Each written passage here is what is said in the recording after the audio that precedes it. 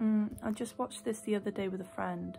I very rarely rewatch films, but this one's really stuck with me. The film follows a lady with a failing laundrette business. She runs it with her husband, who's actually the guy that plays Short Round in Indiana Jones.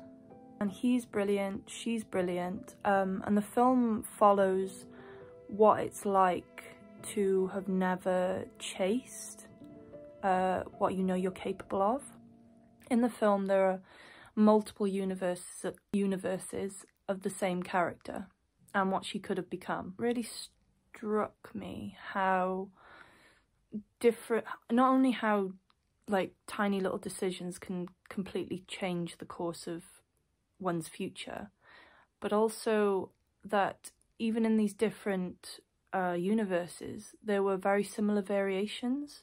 It's a bit like having a bunch of raw ingredients and then cooking a dish in completely different ways. It made me question whether we do, like, because of that, like, obviously this is a film, but, you know, it does have a lot of physics that does relate to what actually exists in the universe. But does this mean that we do have, like, a design to our lives?